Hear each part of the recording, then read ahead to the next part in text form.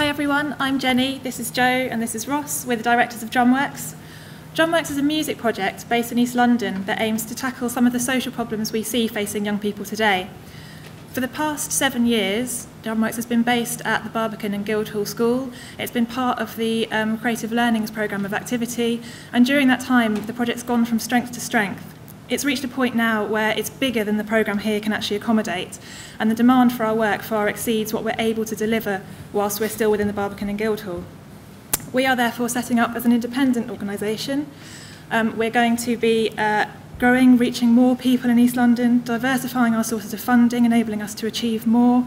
And we're going to tell you today a little bit about what we do and why, our plans for the future, and how becoming an independent company will help us to get there. Drumworks is primarily delivered in schools. Students get weekly sessions with professional musicians where they write and create their own material. We then give them performance opportunities within the school and also outside of it. Through the long-term sustained relationships we have with the participants, the tutors can clearly see if there are opportunities both in and outside the Drumworks programme for the students to progress to.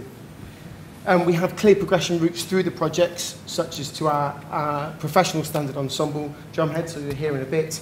And we also have employment opportunities through our paid assistance programme. So the primary aim of Drumworks is to bring about social change. We do this by tackling some of the key issues facing young people in East London. Engagement in society, sense of community and aspiration are all key to our project. Many of the young people we work with feel as if they're not in control of their own lives. They feel that there is no progression through education to employment, and that they are part of a society that does not listen to their views. With all of that in mind, it's easy to see why people feel there's no point in trying. It's easier to disengage. Drumworks' fast-paced, high-energy delivery system means that we can take a group of people who have no previous musical experience and within 5 minutes have made something that sounds good and that everyone is proud of. That's the gateway moment where the hooks are in and we can drag people into the wider life of the project. 6 months down the line, they'll have performed to a group of their peers within the school, and at the end of a year, they'll have been part of a band of 80+ musicians performing music that they wrote to audiences of thousands. All of this shows that by engaging positively in the world around you, you can achieve great things. 2/3 of children from state schools in London are from ethnic minority backgrounds, and 60% of young people in Tower Hamlets and Newham, which are two of the boroughs that we deliver Drumworks in, speak a language other than English at home. Having all of these people from different cultural, religious and socio-economic backgrounds in a single area can be a source of tension in communities and can divide communities. Drumworks regularly brings people together from all of these different backgrounds to meet on an equal footing and work together, building communities of the future. 33% of young people in Tower Hamlets are from out-of-work families. The other boroughs that we work in have similar statistics, and in comparison to a national average of about 17%, it's quite easy to see how people are disengaged and don't have a great deal of aspirations.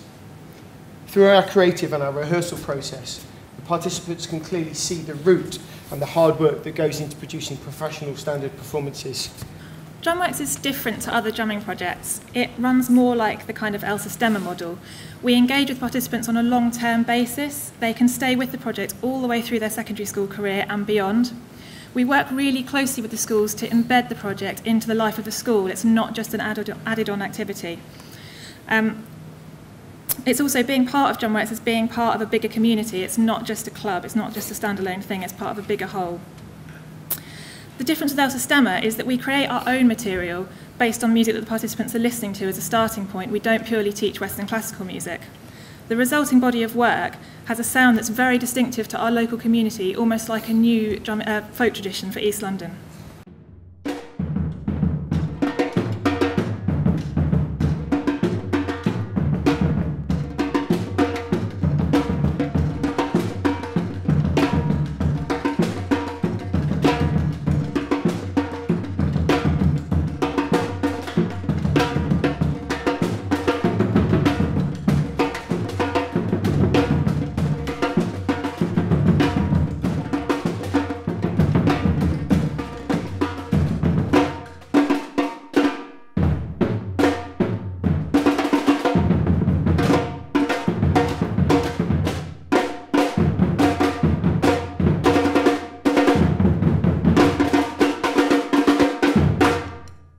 So, over the next 2 years, Drumworks will reach thousands of people.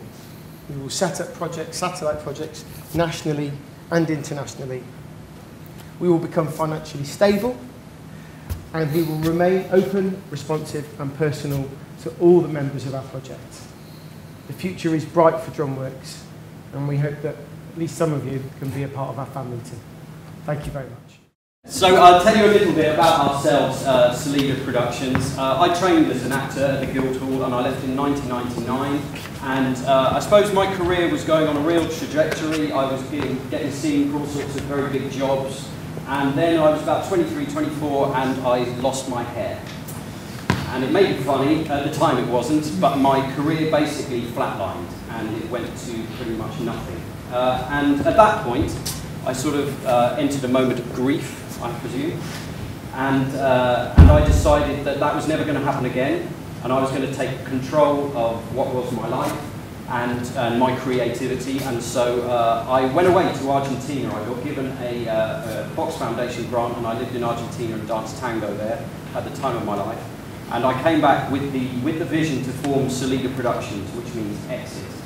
And from there, our first project was Romeo and Juliet with a tango orchestra from Buenos Aires, Astillero, and that premiered at the Mercury Theatre in 2010 and was one of the most successful shows they've ever had financially and critically. And instead of me telling you what we've been doing for the last 3.5 years, if we could just play the video.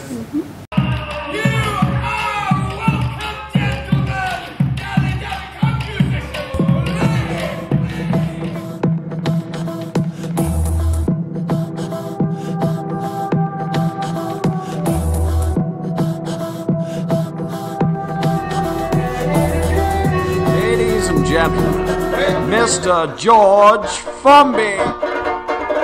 Along the promenade I strolled. In the ballroom I went dancing each night. No wonder every girl I danced with stuck to me tight. You can find me in the club, a bottle full of bub. Mama, I got the X if you're into taking drugs. I'm into having sex, I ain't into making love. So go and give me a hug if you're into getting rubbed. We are the new people of a new life. We know feelings which did not exist before.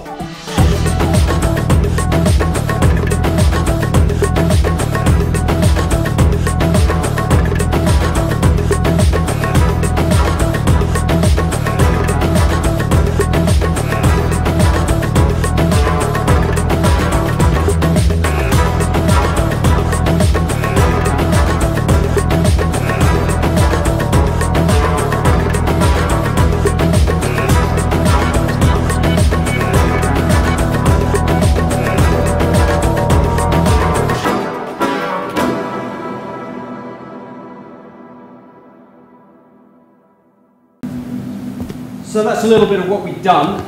What we're doing now is, quite excitingly, is we're moving into feature films, and this is what we're talking about today is a feature film called Grief by a writer called David Cantunas, who was nominated this year for the Best New Playwright at the Bruntwood Awards. It's an amazing story. It's about a guy named Pete, who's 30, he works in advertising, and he's on the tube and he picks up a newspaper and sees a picture of a model who's hanged herself, and it's actually based on a true story. And this woman, who supposedly has the perfect life, this throws him into a moment of turmoil when he realises the life that he's been living isn't the one that he wanted. I'd like to say this is, we're very passionate about this story, but we see this as a commercial venture. We're going to pull in the best actors that we possibly can. I mean, what's great is that I work in the industry, I know these people, and we can make calls and try and pull in the biggest amount of people who will put bums on seats as we possibly can. We're also interested in just creating partnerships with people who want to come on a journey with us as a company, not just for this project. So thank you very much for listening to us. Thank you. I got rhythm, I got music, I got my man hopeless for anything more.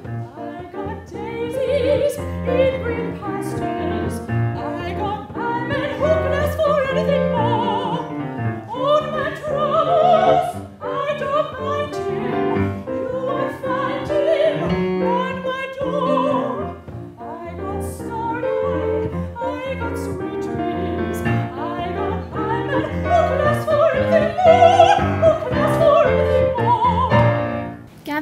up Song in the City in 2011, and he performs regularly as a pianist.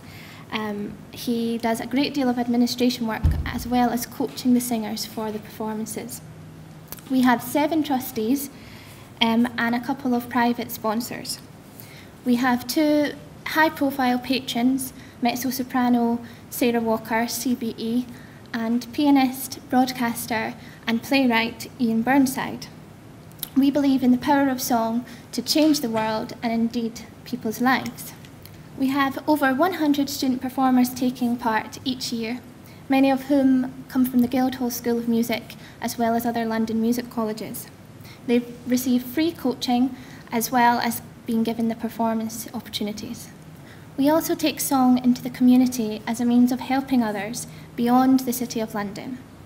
This is a favourite quote of ours. Music is therapy. Music moves people. It connects people in a way no other medium can. It pulls heartstrings. It acts as medicine. Just as our work in the city acts as a medicine relieving the stress of everyday life to the city workers, we're exploring ways that our work can act as a literal medicine to mental health service patients. In 2013, in the summer, we received funding from the Maudsley Charitable Trust, a mental health service charity, for our proposed project, Creative Madness in Song. In this project, young composers will be collaborating with poets who have experience of mental illness for a final performance to take place by the singers and pianists from the Guildhall School. I would like to tell you about another of our poets, Emma Maddox, at the piano here. Gavin met Emma at the Royal College of Psychiatrists at an exhibition for artists with experience of mental illness. Emma has been using writing poetry as a means of combating her condition for many years now. And as you will see from the next video, she already has her own ideas as to how she would like her text to sound when set to music. Here are a couple of comments from the service users after our meetings and workshops. Jane Keane, a singer on the project, said, "I felt rather inspired after the last session and wrote the attached poem. I haven't written anything for years. I know I didn't come in as a writer, but I thought I would send it to you anyway." Gary Coyle, the leader of the Lewisham Volunteer Centre writing group, said, "It was most interesting. I'm excited about hearing the music that James is going to put to the written pieces." So, what are our plans for the future? We already are extremely grateful to the Guildhall School for their support in terms of rehearsal space and facilities. We'd like to expand this bond by the means of social projects training for the music therapy students and leadership students, perhaps administrational training, programme building, which is already in place for the Masters pianists, as we believe this would allow us to gain greater credibility in our fundraising ventures. We've provided you with a budget summary on our handout of what we need as a minimum to take us over the next 3 years. We've also suggested some smaller ways that you could support us. 3 very different projects, very interesting and all very impressive in the different ways in that you're trying to achieve things. We felt, we read again that the award is to the organisation who we believe will be the most effective in achieving its goals, and a list of qualities down there. Actually, we think you'll all achieve your goals, but in different ways. We think that the film is well on the road to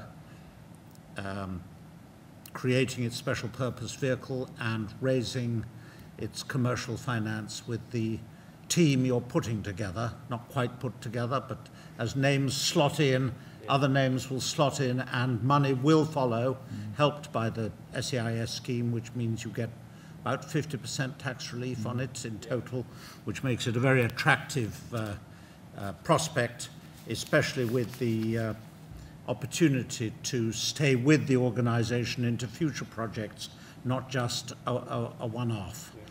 Although you haven't spelt out quite how you're going to work that, but that's not terribly difficult either. And perhaps for that reason, that we feel you're going to get there with or without this award and this £1,000. We are not making the award to Salida Productions. Sorry, but we admire what you're doing and we're impressed by it.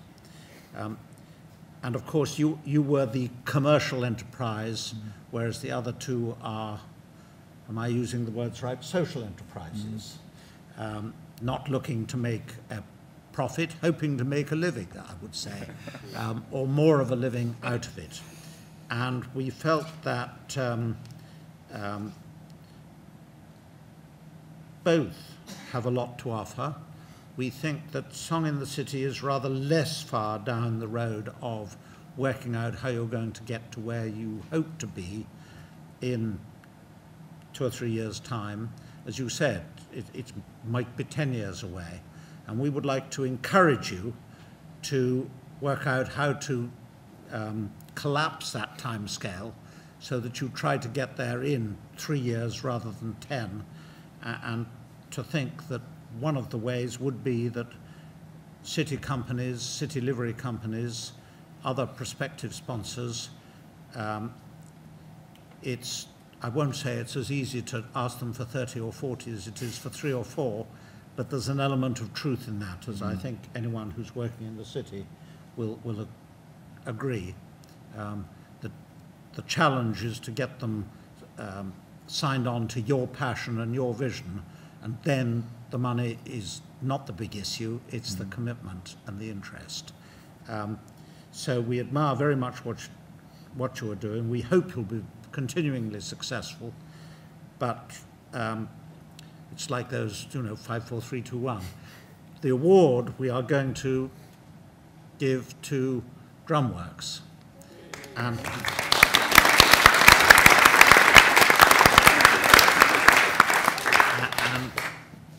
we think that you are giving so much through what you are doing to the community you are working with.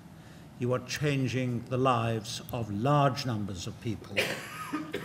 You want to change the lives of larger numbers of people, and I hope, you will spread out beyond these extremely difficult and suffering central London boroughs, and whether it's by informally franchising your idea, which you may make nothing out of, to places where you can't work, as you're doing outside this country.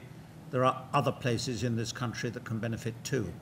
And we admire your work, and we hope that receiving this award will help you to grow and develop.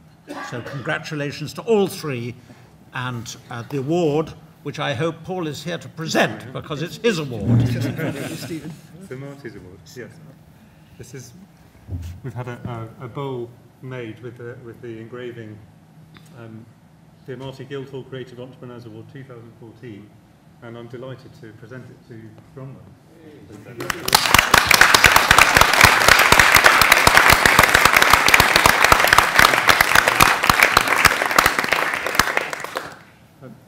Just to conclude, I want to say a huge thank you to all three groups who took part. This was the first year of this course. It's been the first award that we've ever done as a company. We're really pleased that you put so much into it and that you shared with us what your ambitions and your goals are so clearly.